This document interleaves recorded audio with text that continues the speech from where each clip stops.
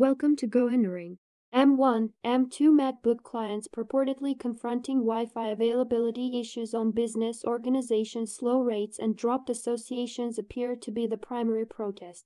On the off chance that you've as of late experienced sluggish Wi-Fi speeds or successive drops in web association on your M1 or M2 MacBook at work, then you're in good company. A new report has recognized numerous grievances of Wi-Fi association issues with Mac silicon-fueled MacBooks when associated with some office organizations.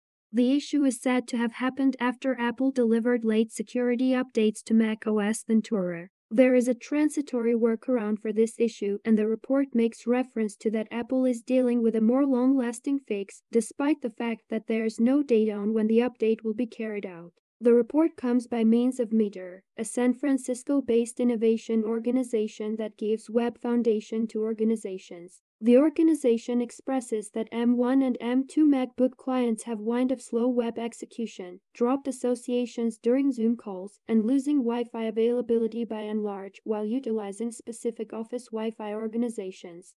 This issue has been accounted for by different Wi-Fi merchants for associations as well as training establishments like UCLA in the US, according to the report, which expresses that the issue has to do with Apple's Apple Remote Direct Connection interface, which is utilized for highlights like AirDrop and AirPlay.